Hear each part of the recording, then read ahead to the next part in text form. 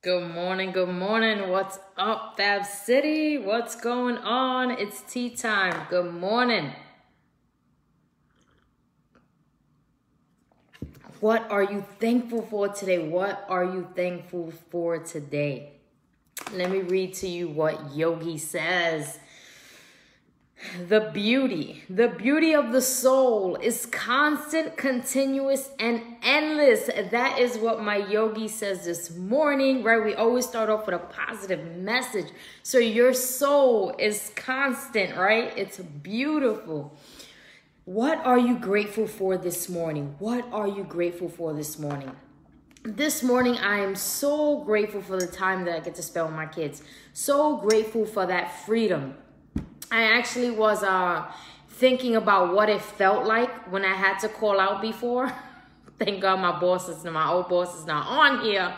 But I remember before having to call in like at 5:30 in the morning, like when I knew no one was in the office, because I just couldn't handle calling in and him picking up the phone, right?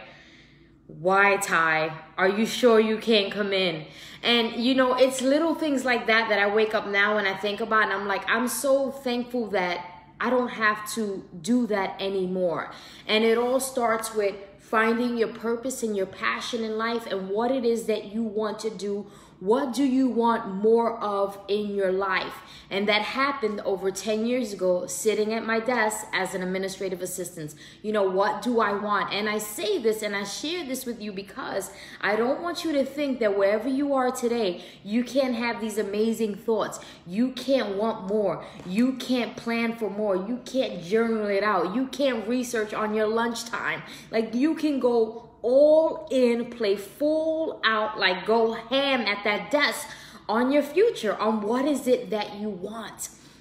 And I'm saying that because many people who are sitting at a desk and are working are feeling like this is it. This is the end of it.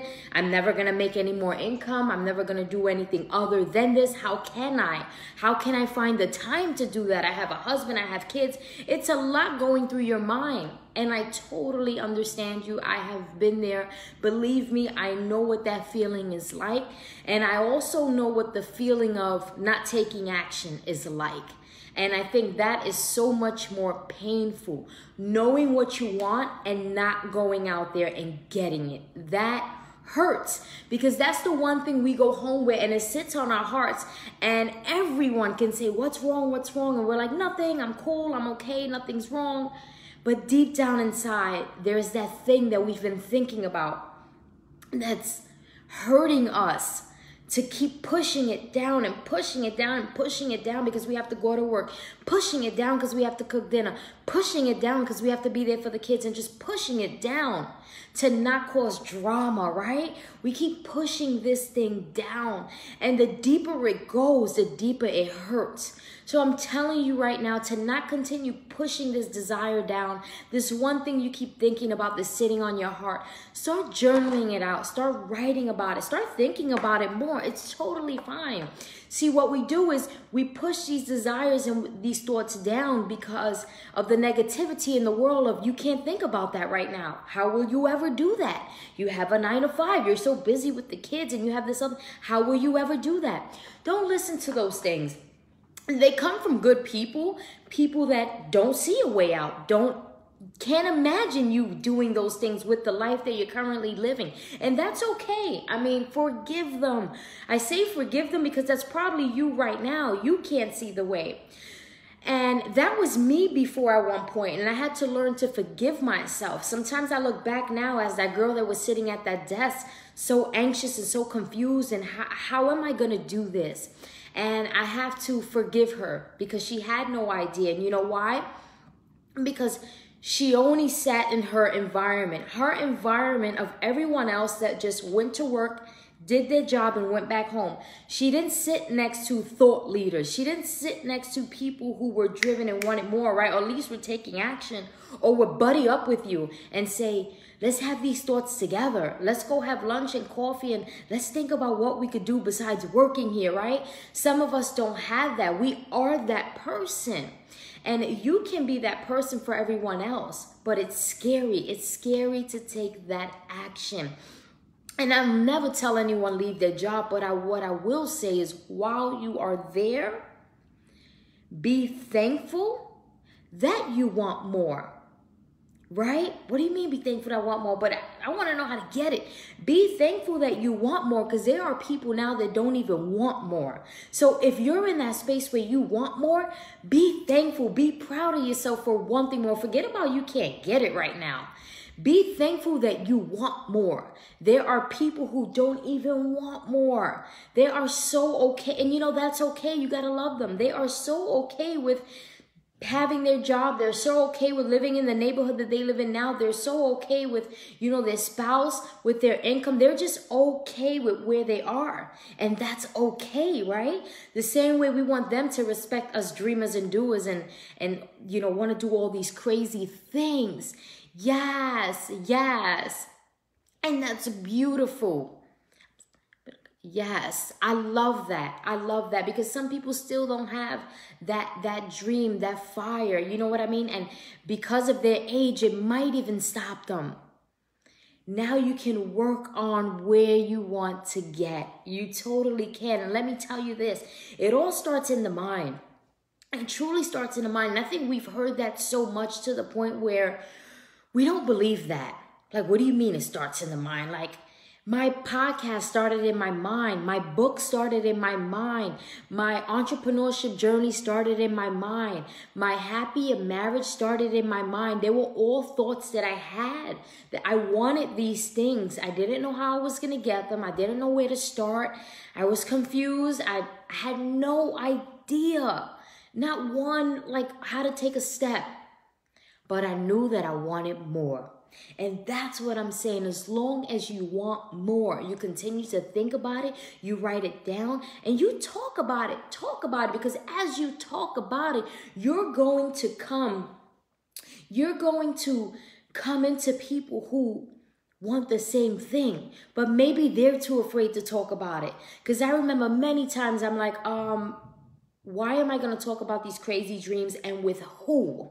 With whom? But not knowing, maybe Sally in the other department, or Sally in my building, maybe she's just as crazy as I am. But both of us think that we're so crazy, we keep our mouths shut, and crazy never meets crazy. And sometimes when crazy meets crazy, crazy things happen. Amazing crazy things happen, right? Sometimes I think about my coach. She's crazy.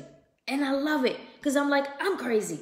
Let's get together and do crazy things. But what happens when you don't speak about your crazy dreams? And you know, some people say don't speak about it because not everybody has good intentions for you. Let me tell you something. Whatever is for you and whatever God says is for you, it's yours. No matter who has what to say about it, no matter what energy is floating around there. When you're connected and close to God, you know how to protect your energy, your space. You feel the vibes. You know exactly when things need to shift. That's why it's important that first you have a relationship with God. So that way you don't fall victim into the things around you and the negativity. You are aware when things aren't right, and you can pick yourself up and move and get out of that environment. That's why that relationship with God is so important. And so when you are thinking these things, share them. And when I say you don't have to walk up to people, you can put it on social media if you wanted to. You can talk to your husband if you wanted to, a best friend, one of your children, right? Talk to someone. Because I always find that when you do, you eventually are going to find this crazy person who's going to back you up. This crazy person is going to listen to you, and this crazy person is going to say, you know what? You're not crazy at all. That's not a bad idea. Why don't you find a way to do that? Why don't you hire a coach? Why don't you research? Why don't you journal? We crazy people, we tell you go all in, don't stop, find a way. Others that think you're crazy will say you're in over your head. Don't do that. That costs too much. You have kids. You got to think about this. You got to think about this. And then you're sitting there with your dreams locked in here. And you keep pushing them down and pushing them down and pushing them down. And then eventually you hurt yourself because you don't become the woman that you've always wanted to be. Listen to me again. You don't become the woman that you've always wanted to be. And no one will ever live with that regret except you. No one will ever live with the regret except you. Because people are so quick to give opinions and to give advice. And advice that's not even empowering, encouraging, but they love to do it. But they do not have to live with the regret. It is you. So it's so important that you get in contact with yourself again and don't let these things stop you. Ask yourself, who did I want to be? Who do I want to be? What is it that I wanted to do and accomplish?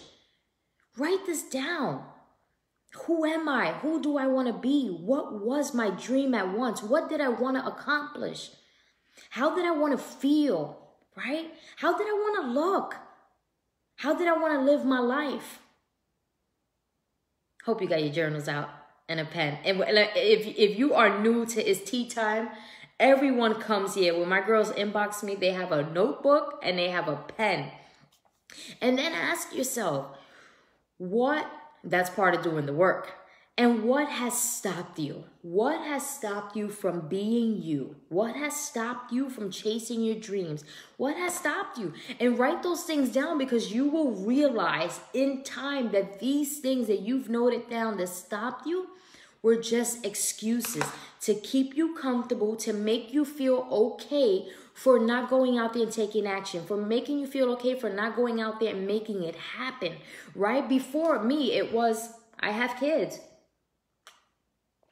It was, I don't have the money. It was, I don't have the time. It was a lot of things. It was like, how can I do that when everybody around me is so negative? How can I do that if I don't have a partner? I don't have a friend who pushes me. I had so many reasons why I couldn't go out there and be the woman that I wanted to be. And when I look back at those things that I wrote down, which is why I'm telling you to write those things down now, I realize that none of those things ever had the power to stop me. None of those things ever were a good enough excuse for me not to be the woman that I wanted to be. It's always you in your way. Don't forget that. It is always you in your own head. Always you. You have to learn how to block out this negativity. You have to learn how to create this environment that empowers you. And if you have not taken my 4-week course, Find Your Boss, I encourage you to take this course.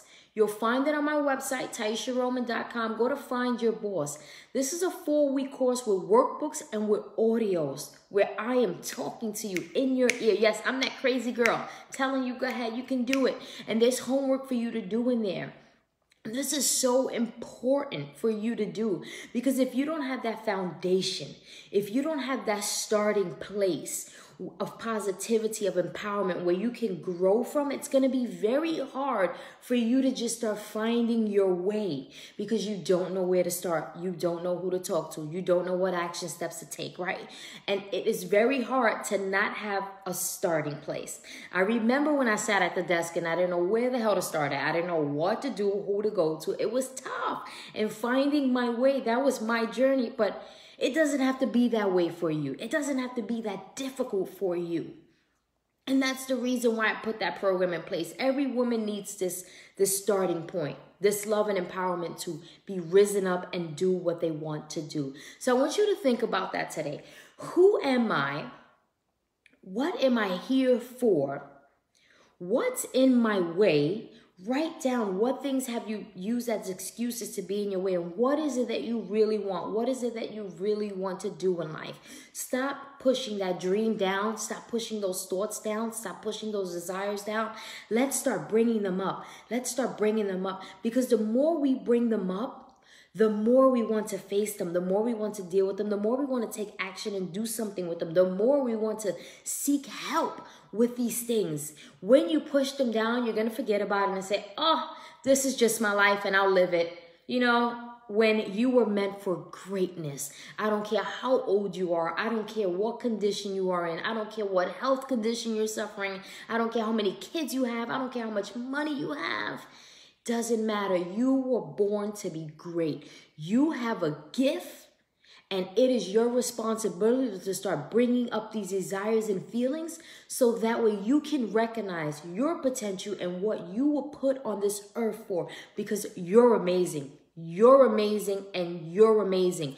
No matter what, you are amazing. At what? Maybe you don't know yet. And that's okay. That's okay. You're going to find out. That's the point of doing the work, right? You're going to find out. You're going to find your boss. That's the point of doing the work, because you're beautiful, you're amazing, and you can live the life that you truly want to live. I love you all. It is tea time. I hope you take some time today in your day to do this work and think about it and let it sit here and ask yourself, what more can you do? What more can you do to live your dream life? I love you all. Have an amazing, amazing morning.